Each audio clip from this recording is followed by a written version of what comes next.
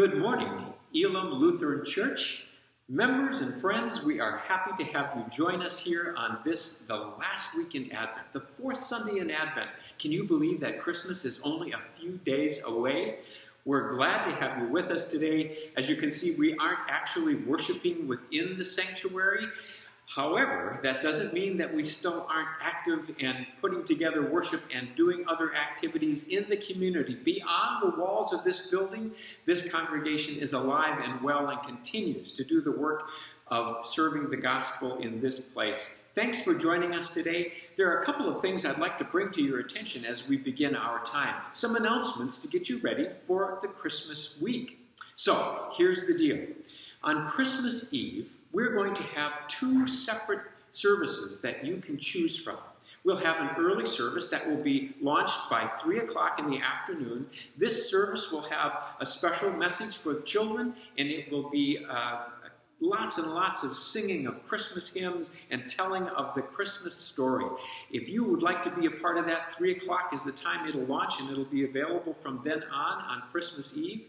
Another service will be available by 8 o'clock, and on that service, we will have communion at the end of it. We will have the readings, we'll have the Christmas hymns, but it will be a slightly different order, and it will be a more contemplative service. But at both services, we will be singing Silent Night, and we will be lighting candles. So that means whichever service you choose to tune into, please have a candle ready so that you can join us, light the candle, and sing along with us on Silent Night. So, that's our Christmas Eve.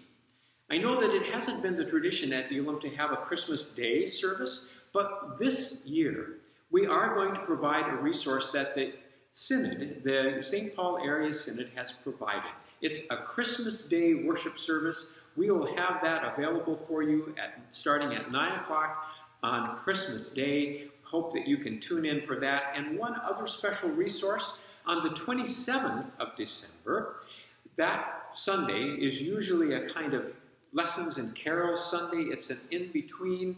It's the second Sunday of Christmas or the first Sunday of Christmas, as depending on how you're going to count it. But that Sunday, we are going to have a resource from Concordia College in Moorhead. We will hear lots of readings and songs, hymns, choir singing. It will be a great resource for our worship on the 27th of December. So just to keep in mind, coming up a couple of things in Christmas Eve, a Christmas Day service, and a special resource, a special lessons and carols worship on the 27th of December. Lots of things happening and more to tell you about, but that's enough for now. You'll hear more in the weeks ahead. The one thing that I do want you not to forget is that today, this Sunday, we are going to have the first of our listening sessions for the budget. So that means that at 11 o'clock today, you can tune in to a Zoom listening session to be able to ask your questions, to make comments, to help discuss the proposal of the budget for 2021. That meeting will be at 11 o'clock. There was a link sent out, and this is just your reminder. If you want to be a part of that budget listening and discussing session, 11 o'clock today. I think these are all the announcements that I want to bring to you this morning. But before we move into worship, let's just take a moment to quiet our minds and hearts. Take a deep breath and just center ourselves as our worship begins.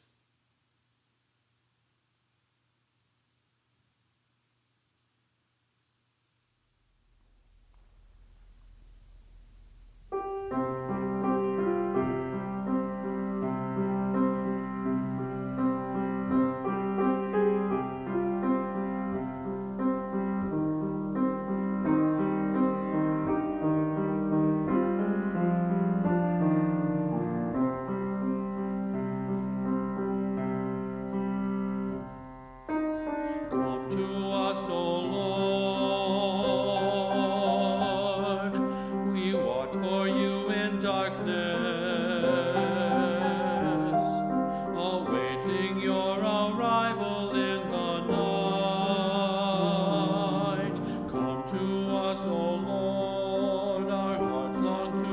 receive you. Oh, hear our cries for peace.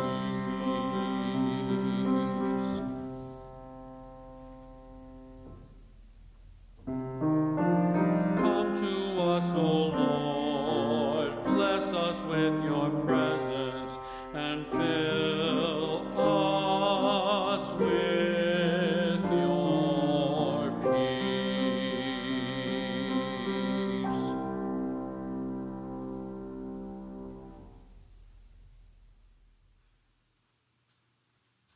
Blessed are you, O Lord our God, creator of the universe.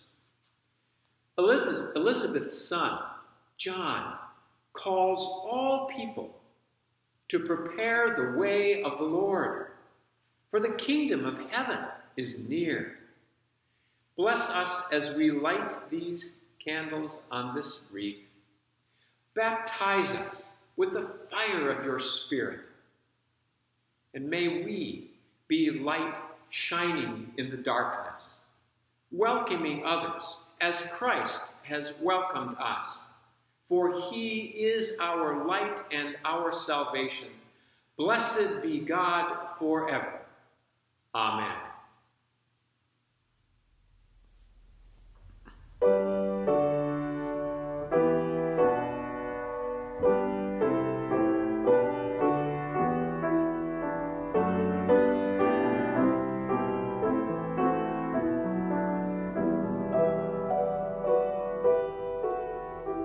O come, O Key of David, come and open wide our heavenly home.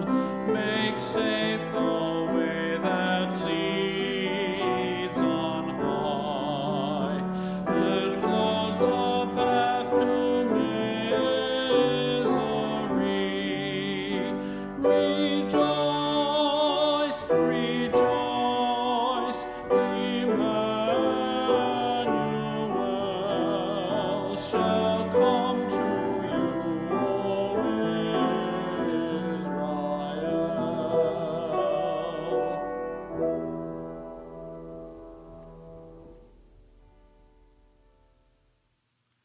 We continue our worship with the confession and forgiveness. Blessed be God, Father, Son, and Holy Spirit, whose forgiveness is sure, and whose steadfast love endures forever. Amen. Together, let us honestly and humbly confess that we have not lived as God desires. Loving and forgiving God, we confess that we are held captive by sin. In spite of our best efforts, we have gone astray. We have not welcomed the stranger. We have not loved our neighbor. We have not been Christ to one another. Restore us, O God. Wake us up and turn us from our sin. Renew us each day in the light of Christ. Amen. People of God, hear this good news. By God's endless grace, your sins are forgiven, and you are free. Free from all that holds you back, and free to live in the peaceable realm of God. May you be strengthened in God's love and comforted by Christ's peace, and may you be accompanied by the power of the Holy Spirit. Amen.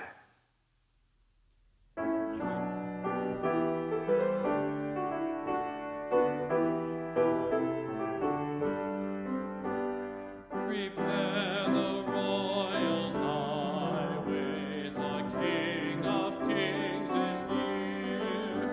Let every hill and valley, a level road appear. Then greet the King of Glory, foretold in sacred story. Hosanna to the Lord.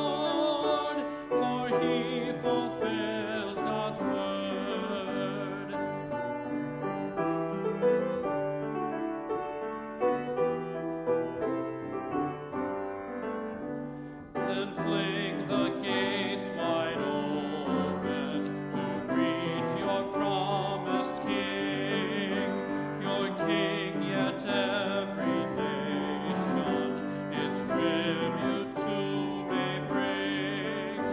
All lands will bow before him, their voices join your singing. Hosanna to the Lord, for he fulfills God's word.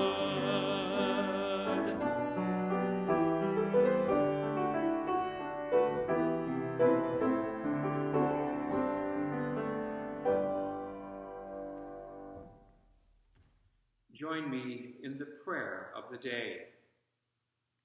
Stir up your power, Lord Christ, and come. With your abundant grace and might, free us from the sin that would obstruct your mercy, that willingly we may bear your redeeming love into all the world. For you live and reign with the Father and the Holy Spirit, one God, now and forever. Amen.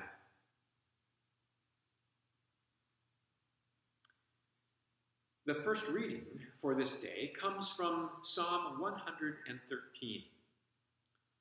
Praise the Lord. Praise, O servants of the Lord. Praise the name of the Lord. Blessed be the name of the Lord from this time on and forevermore. From the rising of the sun to its setting, the name of the Lord is to be praised.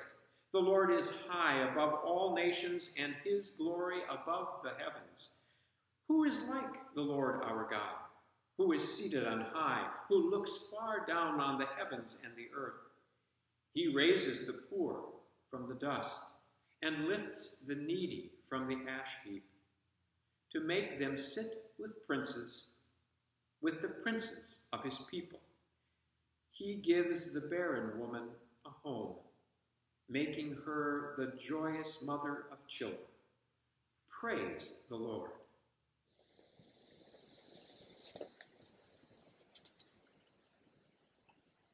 The Gospel according to Luke, in the first chapter, starting at verse 5.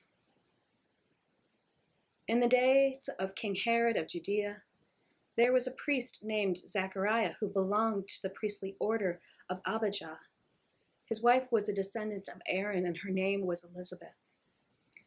Both of them were righteous before God, living blamelessly according to all the commandments and regulations of the Lord. But they had no children because Elizabeth was barren.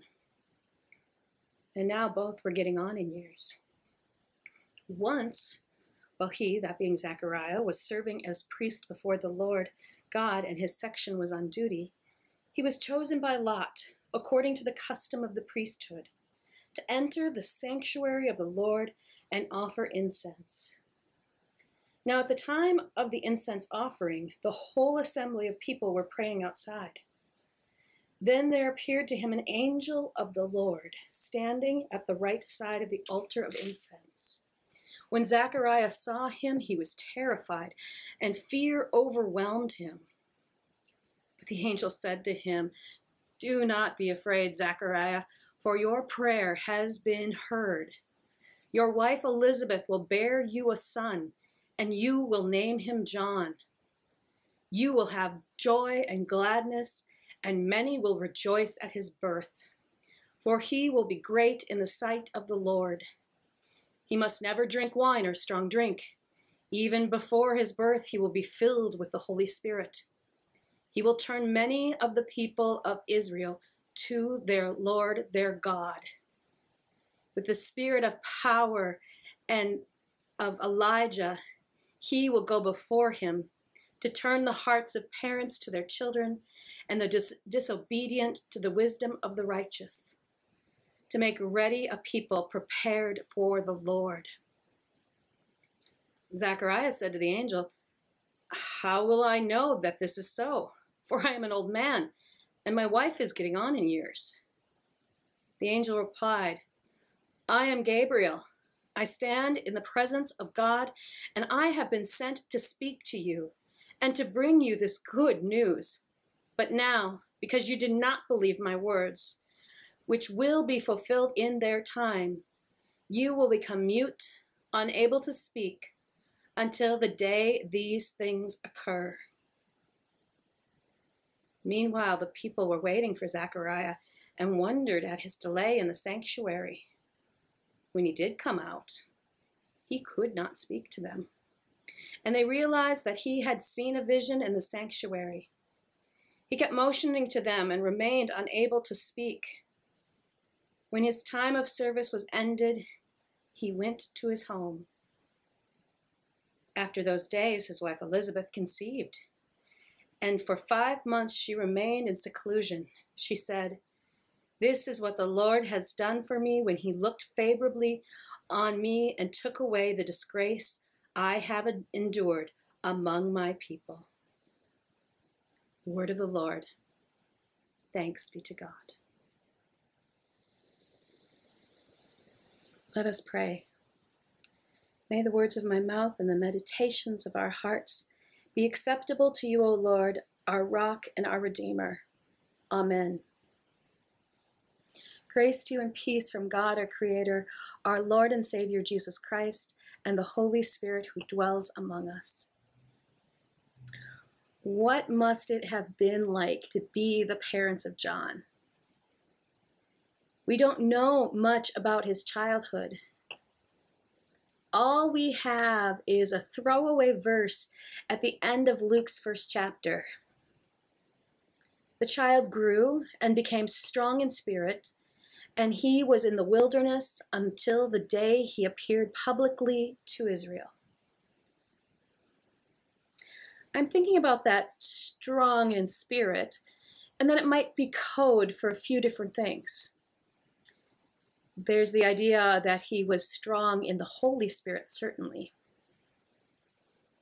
But there's also the strong-willed child. The child who says far too soon, "I do it myself, Mommy." The child who rejects the traditional expectations of society. The child who is neurodiverse and has a fairly unique view of the world and finds the standard mold of how the world is supposed to work perplexing and goes their own way. What must have it been like to be the parents of John? After such a long wait for a child whose life they had imagined thousands of times, imagined how their family would feel, what it would look like, how it would work. Then they had the reality of John. Thinking back to those other stories that we've had during our series of Peculiar Treasures, John is not the shy, obedient Isaac. John is not the rule-following, attentive Samuel. John is a completely different child than either of those.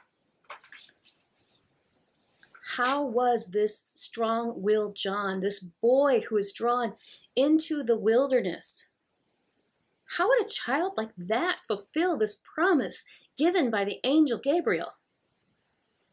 That again, that he would turn many people of Israel to the Lord their God.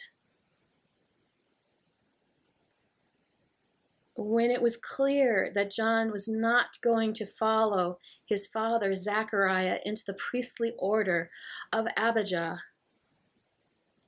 how did Elizabeth and Zechariah feel about that? Many of you know how Elizabeth and Zechariah felt because you've been there. Anxious, worried, confused, embarrassed, disappointed, angry. You want good things for your child. And you're familiar with basically one way of how you go on that route to have that good life. But no matter how much direction you try to provide, your child goes their own way.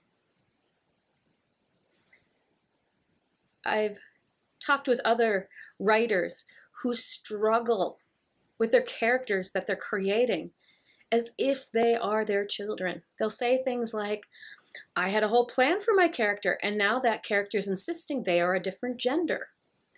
Or instead of being an only child, they now have this sibling who shows up and keeps causing problems and interfering with my story. Or, they just keep talking their way out of trouble when I meant this to be a action-adventure book. So if even authors find their creations diverging from the plan, why do parents think that they can do better? How did Elizabeth and Zachariah hold on and trust that their son was becoming the very person God needed right then? Especially when it was in ways that they had not imagined would be the case. Perhaps Zachariah, having lost the ability to speak from when Gabriel spoke with him until the time John was born and his name was announced. Perhaps that time of not being able to speak trained Zachariah to listen more, to reflect more, to let go of thinking that he was in control. Perhaps for both of these faithful people, they had to lean into their faith even more. That above all, they were recognizing that God's ways are not human ways, and that God is God and they were not. And to trust that the Spirit of God is at work, but that Spirit is not something we as human beings can control or tame. Perhaps eventually, they were even able to really support John in becoming the person he was meant to be, rather than how they envisioned he should be. To be in that place of supporting him for who he was, meant to be in his own way, was an act of great faithfulness. Particularly as I'm sure others looked on and judged this wild child of theirs. That type of faithfulness may feel really far away right now. We are like Elizabeth and Zachariah because we are in the midst of this time when we are being asked to trust in the midst of everything feeling like it shouldn't be this way. But for us, instead of trying to understand this one child named John that God had a particular plan for, we're trying to understand what God has in mind for us as a community of faith. And it's natural, incredibly natural during this time of chaos to want control, to want at least a few things to make sense and be predictable. And the longer we're in the midst of this pandemic, the more we hunger for that order and for that control. And the more we hunger for things to be like they were, to be like we imagined they could be, were it not for this pandemic. Every day, though, we're coming face to face with just that one more thing that we realize we actually have no control over whatsoever. But this time is also an opportunity. It's an opportunity to remember that God is God and we are not. An opportunity to trust God. An opportunity to strengthen our faith because we are in the midst of people and institutions and businesses and governments and all sorts of things that are not as they were and will be different moving forward. And recognizing that is an opportunity to expand and deepen and strengthen our faith together as community. As we look at Elizabeth and Zechariah as those who can point the way of how you hold on when you don't understand how this is going to work, but you have trust in God that it will. There are things going on in our world we don't understand. But this is also an opportunity time to be like John for us as the church. Like that unconventional man who pointed the way to Christ, we as a community of faith are finding ways to point toward Christ, recognizing that we are simply the one that tells the story, that clears the way, that makes people hear anew this old, old story. And so during this time, I pray that you may keep your faith strengthened, even in this world that isn't what you expected. That you may find comfort in the truth that the Spirit of God is strong and will work through all things and in all things toward the kingdom of God. And for this we say, Amen. I also want to take a moment to thank you for your generosity. Thank you for the ways that you financially support the ministries of Elim Lutheran and the work that we are doing in this crazy world right now. Thank you also for the prayers that you continue to pray and for the ways you find to support one another in this time. Thank you again, and know that giving can be done online. We have a secure way of doing that, or by mail or by other direct deposit means. Thank you again.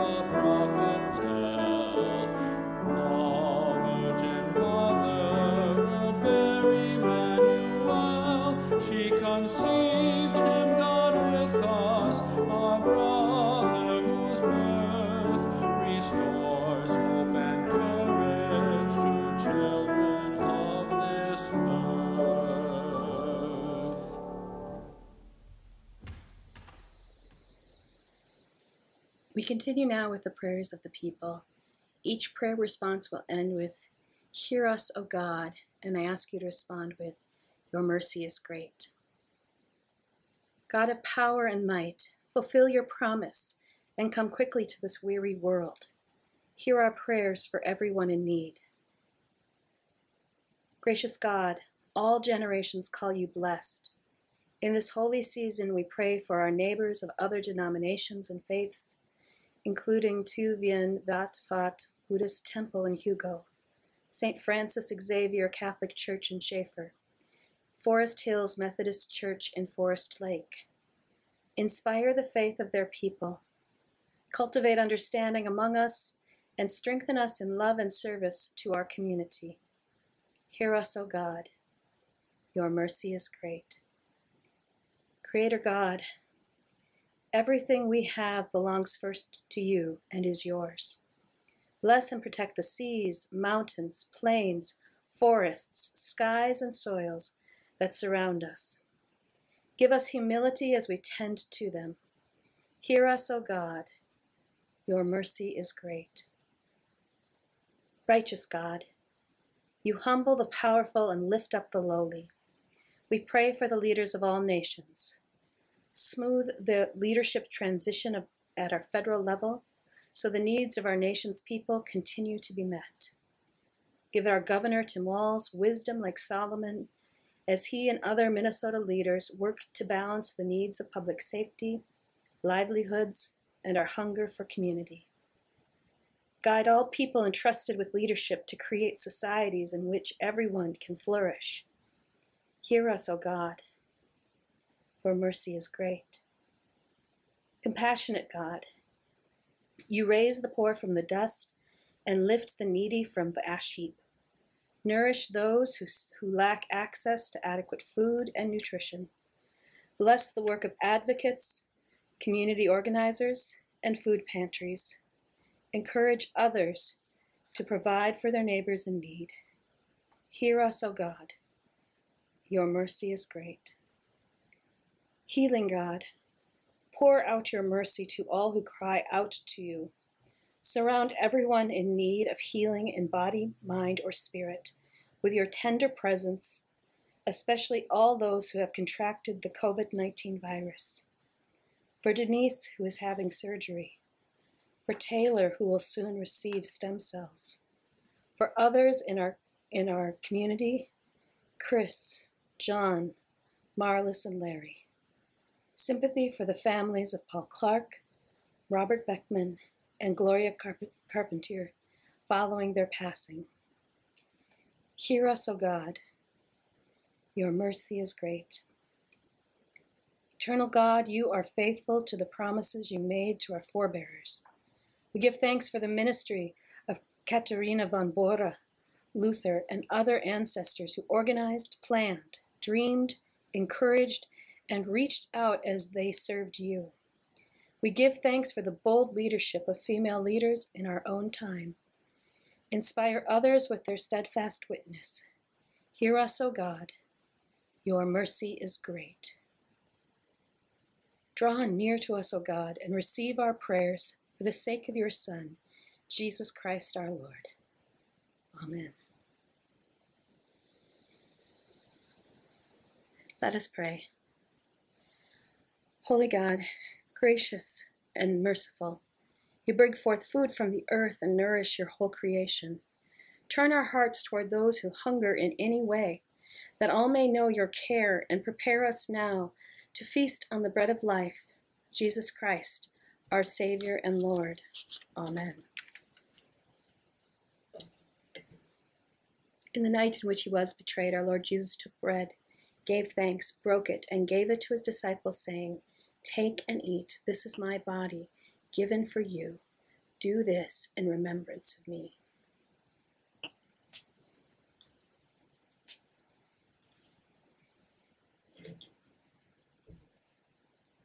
Again, after supper, he took the cup, gave thanks, and gave it to all to drink, saying, "This cup is the new covenant in my blood, shed for you and for all people for the forgiveness of sin.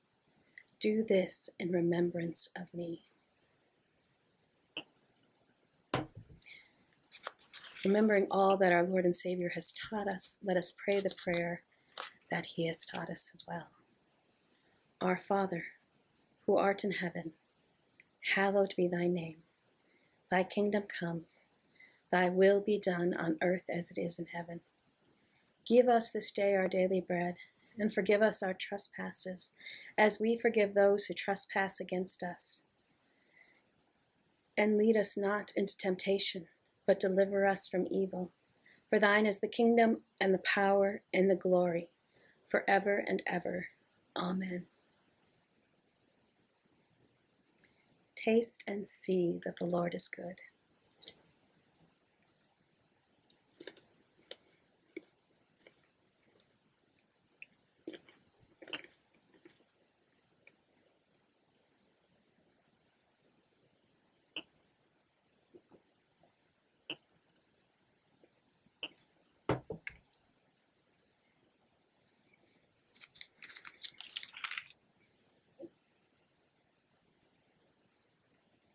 Let us pray.